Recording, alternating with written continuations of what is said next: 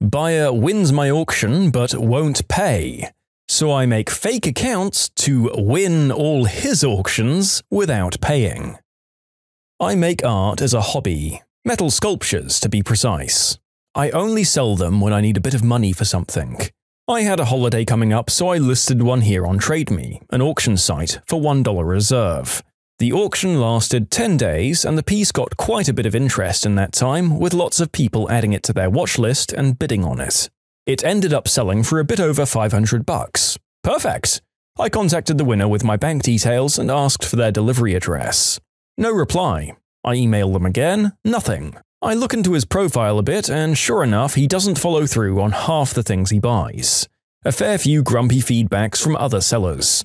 He's a complete time waster. Huh, I'm a bit annoyed. I've already had to pay a listing fee, advertising fees, and a $40 success fee. I'll eventually get this back, but it's still annoying. Being in the limbo on a deal kinda sucks. You expect the money and kind of don't at the same time. It got me raging. I Google his email, nothing. I check if he has any listings for sale, and he doesn't at the moment. Besides giving him bad feedback, there's really not much else I can do right now. I add him as a favorite seller. This way, the next time he lists something, I'll get emailed about it, but he never does. About a year later, after I'd forgotten about all of it, I got a bunch of emails from TradeMe telling me that the Time Waster has new listings. Seems Time Waster is packing up shop and moving to Australia. Seems everything has got to go, mate. Ironically, his listing states that everything must be picked up by the end of August as, "I'm moving to Australia. No time wasters." He's got listings for a car, motorcycle, tools, a welder, some furniture, rims, and a bunch of other stuff. I give his feedback another quick look to see if he's changed his ways lately. He hasn't. Over the following week, I research what a good price would be for everything on the lists. I share all of his listings with my friends and get them to add his listings to their watch list so he thinks they're popular. I instruct them to go into a bidding war with me on each item up to a certain amount, but no further. I win all of his auctions using a bunch of false accounts. Lucky guy gets top dollar for everything. I reply to all the auction-winning email confirmations from the various accounts, arranging different pickup times for the goods, agreeing to paying cash on pickup for everything. As the weeks go on, I cancel, reschedule, rain check, and delay every pickup. Bearing in mind, I'm pretending to be a different person for each item from different SIM cards. On the day I'd arranged to pick up the car, it had been agreed to previously that he could continue to use his car up until 2 days before leaving for Australia. Because I'm a nice guy like that, I text him that I'm on my way, see you at 1. I was late, of course. Nearly there, mate, see you soon. Half an hour later, 5 minutes away. 20 minutes later, I'm here, where are ya? I ignore the text messages and waited for the call. The time waster calls me, where are ya? So I say, annoying, isn't it? What? Annoying, isn't it? What do you mean? You know, having someone bid on your auction with no intention of buying it. Are you freaking kidding me? No, I remember being quite annoyed when you did that to me. Who? When? I'll let you figure that one out. Bye. I hang up. Over the next few hours, I called him as the welder buyer. Annoying, isn't it? The motorbike buyer. Annoying, isn't it? Outdoor furniture buyer. Annoying, isn't it? All of them. To top it off, I gave him positive feedback on everything I bought, saying he was a top trader, A++. Easy pickup, good communication. In the coming weeks, I was contacted by TradeMe regarding his dispute. He was wanting to get the success fees back, over $500 altogether, I'd guess. So I responded to each of those with the fact that I'd already paid and picked it up, and was happy with the item. Not sure if he got all those success fees back, but I very much doubt it. In short, someone won my auction and didn't pay, so I won all of their auctions and didn't pay either. Am I the jerk? Holy crud, you went scorched earth on this guy. Now, on the one hand, this guy was clearly a serial waster of other people's time with very little consideration for the many that he's inconvenienced. On the other hand, you went berserk on screwing up this guy's life in some pretty major and costly ways. Well, one hopes that he learned his lesson from the whole ordeal. Sounds like you probably could have done with the money on the auction that he shorted you for, so we maybe call it an eye for an eye and half of his face as well. $500 dues and success fees is no joke to anyone on an average income. I'll say that I hope he was eventually able to sort his affairs out after all this. Hopefully a relative in Kiwiland was able to at least hold the stuff for him until he relisted and managed to get some sort of non-joke customers.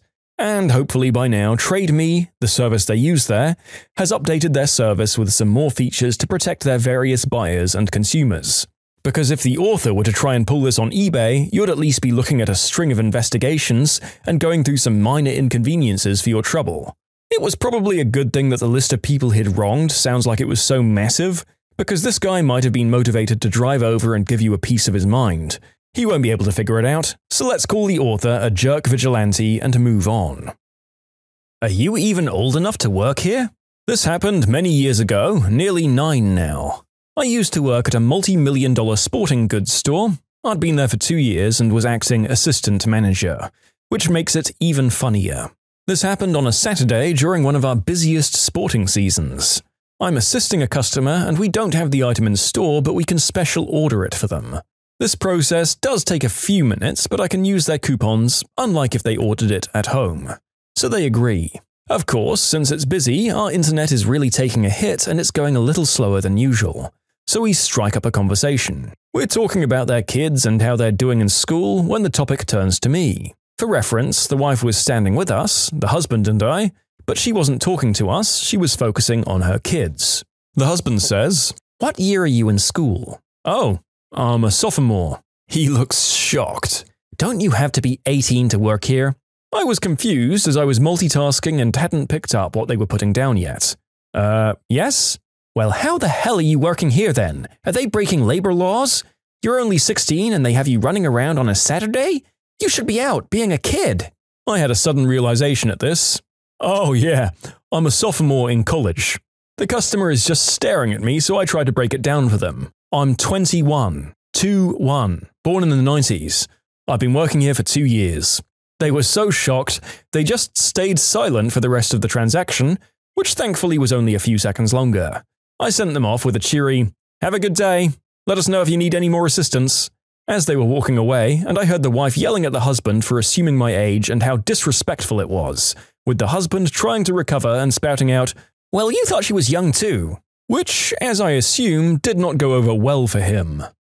Look, I don't like to go to bat for a big corporate chain, but why would that kind of brand, of all places, risk being caught out breaking labor laws?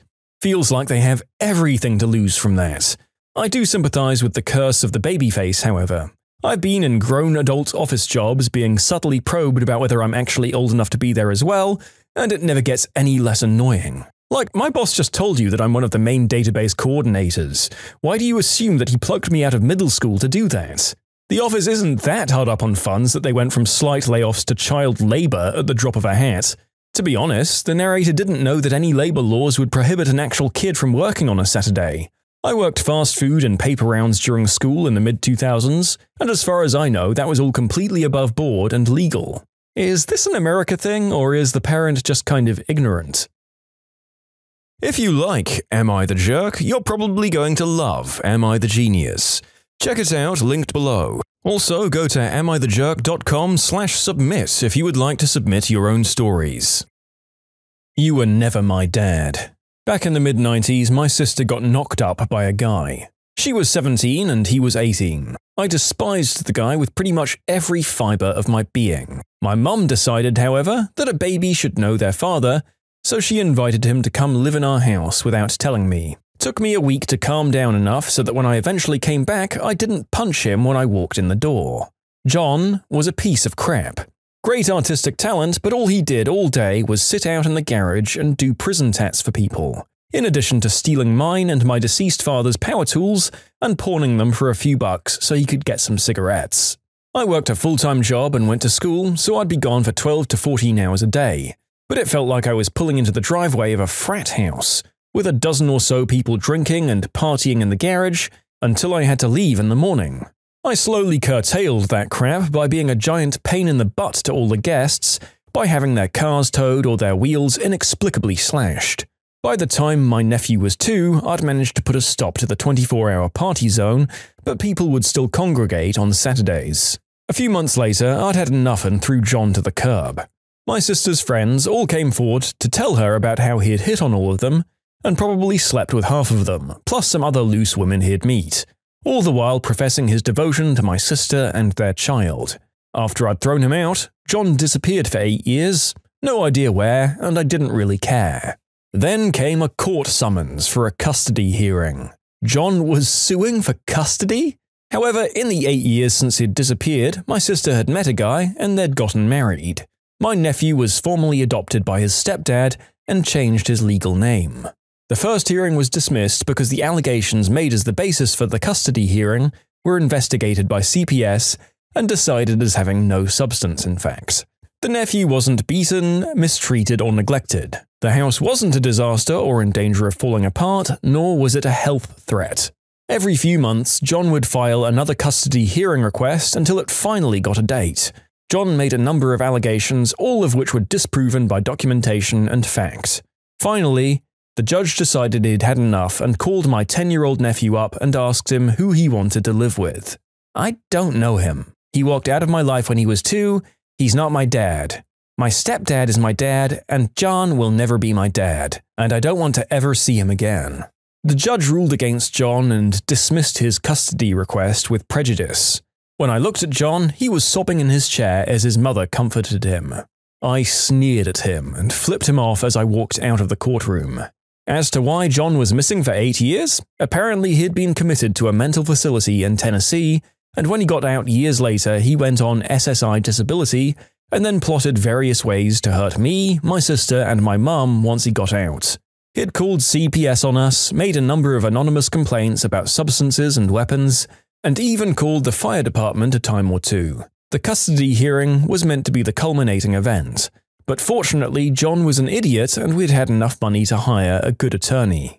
A few years later, John tried to mend some fences with my nephew and invited him to come down to where he lived and meet his relatives, including a half-brother my nephew didn't even know that he'd had.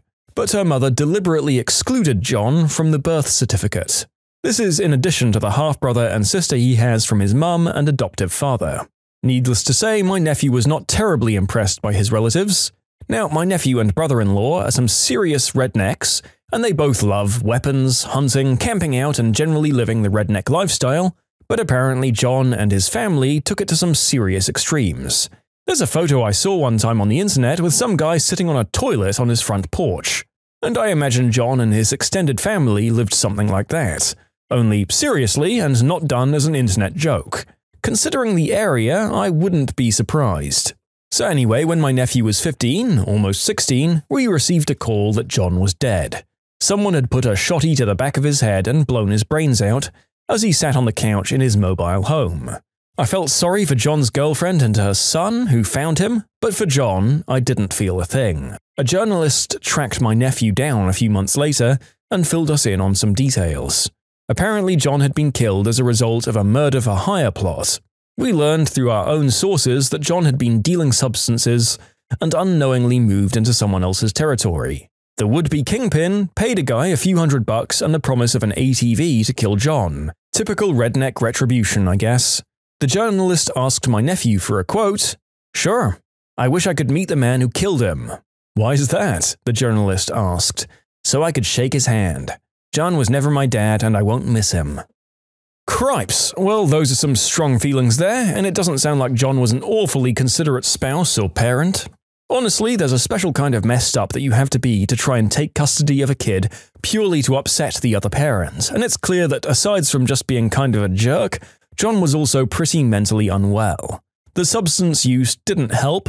I couldn't help but chuckle at some of the extreme redneckness on display here, though. Taking a man's life, with all the horror that entails, in return for a couple of $100 and an ATV, sounds like something straight out of the darkest version of the show Letterkenny that a man can envision. If we rule out the unfortunate fact of his death, it seems like everyone on the author's side was left better off by John's absence. Also, your nephew is savage. I know a lot of kids with estranged family have very complicated feelings and can be prone to be too forgiving, no matter how much of a bad influence the missing parent was. So it either speaks volumes of how bad a job John did or how well his stepdad was doing. John aside, it's good that your sister was able to move on to a more wholesome family environment. Some people have types, but thank goodness that she was able to learn from the mistakes of her first choice and go for a completely different kind of guy on round 2. Oh, you must know the owner so well. I work as a cashier at a locally owned and run grocery store. It's owned by a family that many people know and try to use to their advantage. The other day, I was checking out a woman who was buying quite a few flowers. She goes to tell me that she's a florist and blah blah blah and asks if we have a florist on staff right now. She asks this right as the owner Blake was walking by. So I get his attention and ask if we have a florist on staff, and he tells her, no, we don't at the moment, and walks away to do whatever he was going to do. Y'all don't have a florist then? I say, no, we used to, but she retired a little while ago. Okay, that's cool. I should definitely submit my resume to Blake. We're old friends, you know. Is he here today? Yes'm, he's here today, actually. Never mind, I'll talk to him when I bring it in. Oh, well, I can give you an application if you'd like, ma'am. No. The resume is only a formality. I'm sure I'll get this job. Blake owes me a favor anyway. Him and his wife Jen. And she leaves. I later asked Blake if he had any idea who that lady was, and he said no. So I told him the story, which he found very comical. Especially the fact that his wife's name is Kate. I don't know who the frick Jen is, but he was right there. Really, lady? This isn't the first time that people have tried to get what they want by dropping names, even fake ones. So I've read a few different accounts of people trying to name drop or bluff their way into getting free stuff from stores and restaurants before, but this might be the first case of someone trying to fake it until they make it into an actual paying job this way. What was this woman's long-term plan when she actually met Blake? Try to gaslight him into thinking that they'd actually been friends for years? Go and Photoshop and fabricate a long, vibrant history of travel and parties together? Perhaps a former relationship? Either this is one of the boldest applicants for a position that I've ever seen, or she was utterly pants-on-head insane. Maybe a bit of both. Was there a chance this might have worked if Blake hadn't in fact been standing right there in her field of view without her recognizing him? Because that's the only real actual proof the author had in this story. If Blake hadn't been there in the store, this lady might have at least got an interview on her gall alone. Sure thing, boss. I'll follow the GPS. I drive a concrete truck. We deliver ready-mix concrete throughout a fairly large area. Keep in mind, concrete has a shelf life of 90 minutes once water mixes with the cement. This is very important on spec jobs. Our company uses a routing and tracking system I will call the terrible system. If there is a good route or less than good route, it chooses the worst route of all routes possible. After working with it a short time, this was noted. During training, new drivers are told to use it for the final part of the route only. The problem is, every time one doesn't follow the route, an alert is sent to management. Early into using terrible system, the old managers found a way to turn off these alerts. Then a new manager starts. After a year, he brings up in meetings that drivers aren't following the terrible system's routing. Multiple times we tell him it gives us the worst and longest routes, but he doesn't listen. After 6 months, he states that drivers will be written up if we continue to not follow terrible system's routing. Drivers don't listen to him. A few days after his announcement, a fellow driver is written up. This is talked about. Cue malicious compliance. The next day on my second load, I have a load to a location that I've had before. It's 15 miles to the east of the plant, and then a 10 miles leg north. Following that route takes about 45 minutes or less. We had been going to this job site for 3 months by this time, and we knew terrible system gave a much longer route. I was the first truck of 4 and noted on the radio we needed to follow terrible system route as directed. So off I go. The route it takes me on is southeast 13 miles. North on Interstate Highway 35 miles including a chicken coop, weigh station for non-truck drivers, trucks are chronically overweight for interstate, east through a large metro area for 20 miles followed by last leg south of about 15 miles. Takes 125 minutes for me. The terrible system gave an estimated travel time of 140 minutes, so I actually did pretty well. I arrive and I'm timed out. The concrete is ruined. Rejected, and that cost the company $1,000 for the concrete, not to mention 20 gallons of fuel that I burned. Second and third truck are the same. Fourth truck was stopped at chicken coop, and company had a $500 fine. The customer is furious. Calls manager screaming. The manager asks to talk to me, and I tell him we followed the terrible system routing as directed, and he can check that easily. The next day in the break room, a sign is posted stating that drivers are to use professional discretion in choosing the best and most expeditious routes for jobs. And there you go, a manager with no actual experience in the matter, dictating that his employees follow a system so that he can be seen having an influence on day-to-day affairs, before swiftly figuring out that there was a reason why everyone stuck to their old system in the first place. Decision costs the company thousands of dollars when people listen to it, so it's time to backpedal, backpedal, backpedal. Laying several $1,000s in wasted money at these people's feet really is the only way to get through to some of them sometimes. Also, observe that he wasn't able to announce his latest policy change to the team's face, either in a meeting or through an email. He had to go on a sign posted overnight in the break room while no one was looking. It's hilarious. I think I have an actual good idea for him, though. One would think that maybe he was able to show some effectiveness to his higher-ups by slashing the cost of the terrible routing system from the budget and calling it a day. Everyone wins that way. When you subscribe, make sure to hit the bell to turn on notifications. Put the playlist on in the background to finish listening to all the stories. Or if you want to check out some great music, check out easymode.com. If you like Am I the Jerk, give Am I the Genius a shot. Everything linked in the description.